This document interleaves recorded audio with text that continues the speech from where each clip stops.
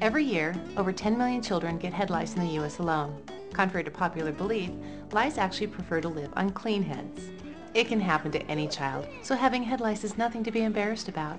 It takes only one infected head to cause an epidemic within a school or classroom, so educating the community is key in preventing outbreaks.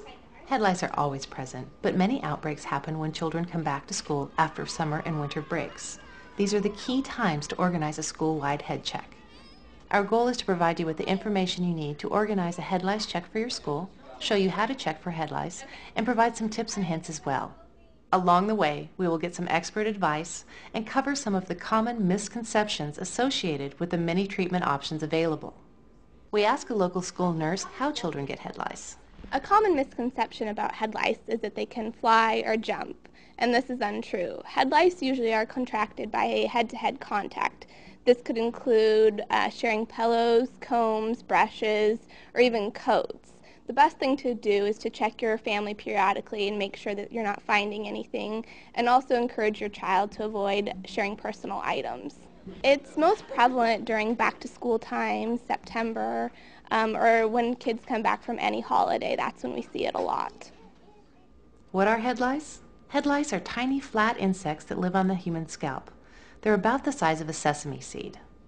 Head lice sustain themselves by sucking blood similar to the way mosquitoes do. Lice cannot fly or jump from one person to another and can only crawl. Children often get head lice from head-to-head contact with other children. They do not live on animals. Head lice can only survive on humans. Lice may be passed around on shared combs, brushes, hats, and other personal items that touch the head. Lice can live off the head for up to 3 days, but their eggs or nits need a warm environment to develop. What are eggs and nits? Eggs are laid by the female louse. They are about the size of a poppy seed and are difficult to see because their color easily blends in with the infested child's hair. Eggs are laid near the root of the hair and are attached with a waterproof, glue-like substance that can't be washed or blown away. Nits are the empty eggshells left behind when lice hatch from eggs. Dandruff is commonly mistaken for eggs or nits. Nits vary in color from yellowish-brown to white. Eggs and nits are not easily removed and must be carefully combed out with a stainless steel lice comb. The head lice life cycle. Lice live for approximately 45 days and go through 3 stages in their life cycle. Eggs. The female louse lays the eggs with a unique glue that cements it to the hair shaft near the root. The eggs develop and hatch approximately 10 days later. Nymphs. Once the louse hatches, it is called a nymph and is barely visible to the naked eye. The nymph cannot reproduce because it is not fully developed. After about 10 to 12 days, it becomes an adult. Adults. The adult louse can lay up to 4 to 10 eggs a day, starting another generation of lice. The adult stage lasts about 28 days. So what are the symptoms of lice? The most common symptom of lice infestation is itching. If you notice your child scratching his or her head often, especially behind the ears or at the nape of the neck, check for lice. Usually lice can be found in these areas. Also, do frequent checks when you know of a lice outbreak in your child's school. It is possible to have head lice without itching. How to check for head lice. Find a comfortable area for you and your child. Have your child seated so you can easily maneuver around him or her while checking for lice. Search the head under bright, natural light. Head lice may be hard to find because they move quickly and are very small. If it's not sunny out, use a reading lamp. Newly laid eggs are almost transparent. It is helpful to examine the head from different angles of light. This is easily done by moving around your child while searching. Part the hair and closely examine the scalp, especially the nape of the neck and behind the ears. When searching for lice eggs and nits, look for small white or yellowish-brown specks that are about the size of a poppy seed. You may see lice quickly moving away from the sunlight. To tell the difference between eggs and dandruff, try to dislodge them from the hair shaft. If they are not easily removed, they are probably eggs. When a head lice infestation is confirmed, a note should be given to children to alert their parents. Children who have had head lice are usually excused from the school until the infestation is gone. Make sure parents are aware of the school policy and when a child can be sent home from school and when the child can return. Head lice can spread rapidly through the school population, and your school should have established a written policy to deal with these outbreaks.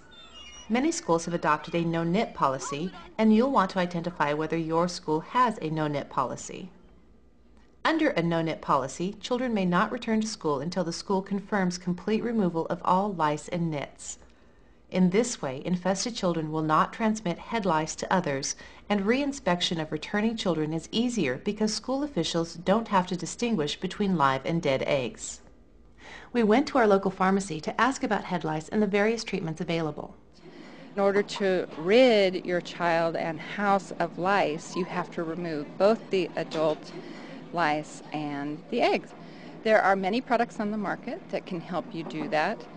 There are prescription-based products that doctors can prescribe if the over-the-counter products fail, but those prescription-based products are very strong chemicals that can cause neurotoxicity if absorbed through the skin. So the other products, the over-the-counter products that are available are safe, effective, affordable, and can be obtained without a prescription at any retail pharmacy. Some of those are pyrethrin-based products that are based on chrysanthemum flowers, which sound pretty innocuous, but anyone who has allergies to ragweed and some other allergies can have topical reactions to those products. So the easiest product and one of the safest to use in very young infants on up to adults is a product called Lice-Free. Lice-Free is a very safe, effective, supersaturated sodium chloride solution or salt solution gel that's made by Tech Labs in Albany, Oregon. If you use this product and also treat the bedding, wash bedding, to get rid of any lice that might be in the environment, it's pretty easy to take care of, and you and your family will be happy and healthy again. We asked Dr. Mark Christensen, professor of pharmacy at Oregon State University and inventor of a leading head lice treatment, about dealing with head lice. Once you have a confirmed case of head lice, that you know it's in the scalp and hair, it's important to go out and choose a good product that can be used to treat the head lice. Once the product has been selected, the hair must be thoroughly doused with the product, covering all the hair, all the scalp. Once that's done, you must let this product stay in the hair long enough for the product to do its job and kill the lice. Once that's occurred, then we suggest using a metal comb to comb out the hair so that you then comb out the nits and the lice so that you can actually remove it from the scalp. Once that's done, then you're free to then be able to wash the hair and get back kind of a normal life. Our product is non-toxic. The product's called Lice-Free. This product actually uses 3 different approaches to getting rid of head lice.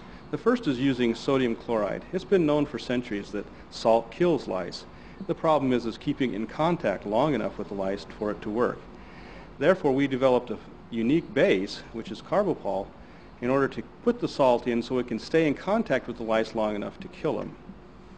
Also, Carbopol works as a good gel to immobilize the lice so that it can actually work like many of the other products where being immobilized you can take a comb and comb out the lice because they can't get away from anything.